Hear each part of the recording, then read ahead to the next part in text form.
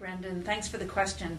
I have sat on the Student Learning Committee for the past 3 years, and that is one issue that has been taken up there. So in the district, what we're doing is we're going to recruiting fairs across the country, and actually a lot in the South, in order to get African American teachers, and we're looking for more Latino teachers and more Asian teachers. It is really true that we don't have the numbers of teachers of color equal to the numbers of students. And our board is very much, and our new superintendent is very much wanting for that to happen. So we're working on it very hard. The difficulty is the housing prices in Seattle are high and the pay is low for teachers. So we're also working with colleges to so that they will recruit more students coming into into the teacher colleges. We're working very closely with them.